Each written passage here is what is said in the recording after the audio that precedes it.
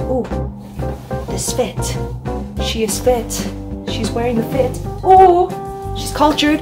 I am a Filipino. Honor of Asian American Pacific Islander Month, I want to share with you. Yeah, you. Doon. What to love about Filipinos. Make sure to like and subscribe, and with that, let's get started. You can find us anywhere on the planet. Jo Koy shared with us on Netflix how Filipinos are basically the Mexicans of Asia, and I kind of want to go like a step up from that. I would like to say that Filipinos are basically like the pit bull of pretty much the planet, you know, like Mr. Worldwide. The planet, we're basically like a mafia or like a worldwide network. Single place that I have been, there's probably like small to large army of Filipinos just like hidden around. Now, let me give you an example. I went to Iceland pre-COVID time period, and miraculously, my group and we pulled up to like a Filipino restaurant in the middle of Iceland, which is crazy because like our people, we don't like the cold. You know, we are a tropical people. We do not like cold, but we will go anywhere to make that better shmoney, okay? That shmoney to build our personal wealth, to build our family wealth so that we can give a better opportunity, provide a better opportunity, and build better opportunities for our people. On top of us already being pretty much everywhere in the world, we are also well known everywhere in the world.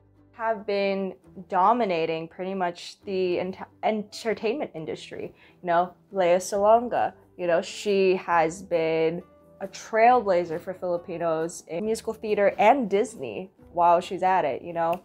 On top of that, we're also very good dancers. You know, a lot of teams on America's Best Dance Crew had Filipino members on their team. Now, a very, famous example is Dietrich, who was on Quest Crew. And if you don't know him, I suggest you look him up. We have been pretty good in sports. Filipinos, we love basketball, but, again, our biggest, support for sports is Manny Pacquiao, who opened the gateway for boxing for Filipinos. And, there's also an iconic Filipino team that I didn't, that's iconic for a different reason, the Filipino diving team. If you watched the first YouTube clip of them, you'll understand why. Now for the beauty industry, we have been Miss Universe winners multiple times, not just one time, but multiple times. With YouTube, we have Brett McRock, who, by the way, has his own MTV show. We have TikTok, Bella Porch. She's actually an incredibly good singer. I know she released a few good songs that I was really into. I don't have TikTok, so I don't watch her on that, but I know, she's pretty good. We also are well known for singing. We just finished destroying the Grammys while we're at it. We have Olivia Rodrigo, her, Saweetie, Obviously, that's not all the Filipinos in the world that are very well known. Again, I don't know everyone. Comment below if there's someone that I missed that you would like to give, a nice little shout out to.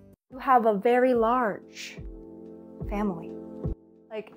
Every time my mom goes to a grocery store, especially Seafood City, it's like we have a brand new relative that we find every single day. And the way that, since our family is so large, I would say 50% are actually blood related to you, and the other 50% are just the people that your parents just decided, you know what, tita, tito, cousin, even though they're not blood related to you, they just, they're just adopted into your family already because of the single prerequisite of that they are Filipino. Even just being a little drop of Filipino, that's all it takes. We do this because a lot of us have left the Philippines. We know what it's like to be in a new environment and not know anyone and be outnumbered 2 million or so to 1, or at least that's how it feels like a lot of times. So then when you see another Filipino, you just grab them and be like, you are stuck with me. You are now my family. We are tight. We are a community now. We are our own little community of support, which I love. It's honestly pretty great. Oh my God, y'all, we love food. Non-Filipinos, y'all need to listen up, okay? Whenever I go to a non-Filipino party, like, there is a good chance that there is not enough food or there is no food. I get so annoyed when I roll up to a party, whenever that is, I don't know, pre-pandemic times or whatever, and there is just like chips, you know, maybe a salsa, you know, like small things.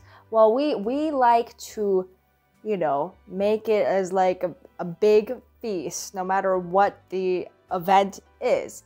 And the best part about Filipino food, it is so diverse, considering that there's 7,000 plus islands.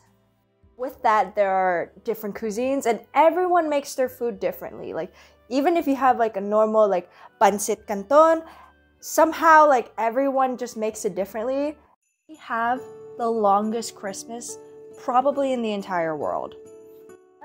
Christmas starts like in September, and I'm not joking when I say that our reasoning is because it's the bear months. You know, there is no winter in the Philippines, so we just kind of made our own. So like literally from September to like January, it's all Christmas. Americans, they start playing Christmas music on the radio after Thanksgiving, or even if they want to be a little bit early, probably like after Halloween. Like, we over here are like, why are y'all late? Why are y'all late to the game celebrating Christmas?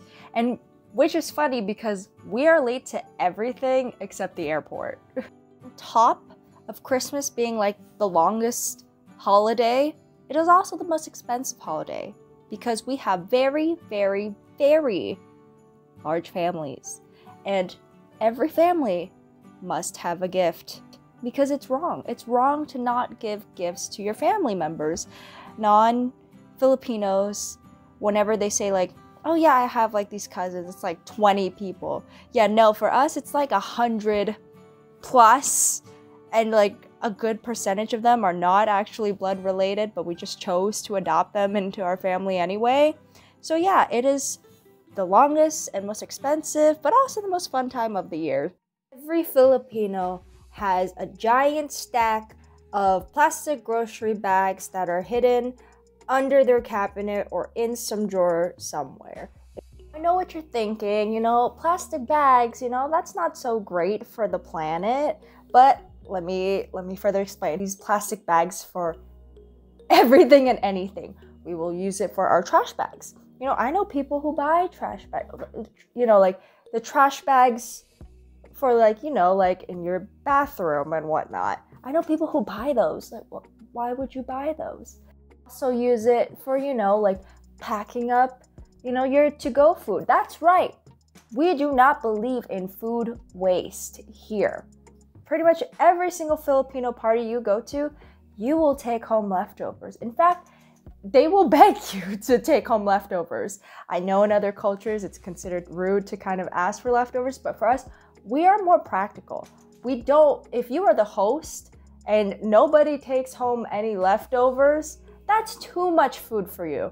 So again, you want to make your guests happy, you want to be hospitable, and let them take that home. We will even have like, you know, the party plates, we'll use foil, you know, tin foil is our best friend. We won't give you like a small amount. We will like put so much food to the point where like it's like loaded up. Show up and support our fellow Filipinos. Whenever there is a Filipino who makes it on the big stage for any reason whatsoever, we are there.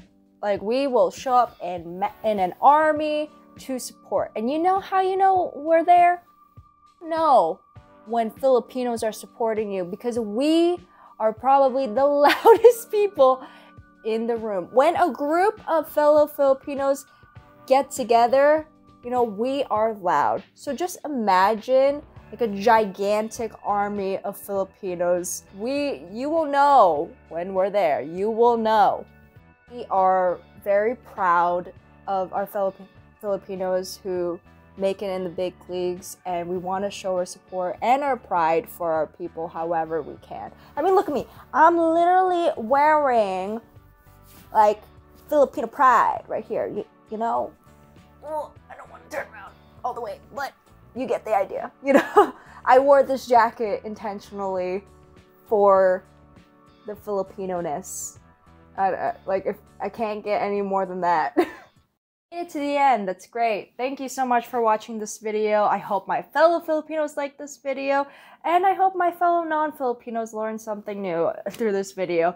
If you enjoyed this video, make sure to give it a like and subscribe, and I'll see y'all next time.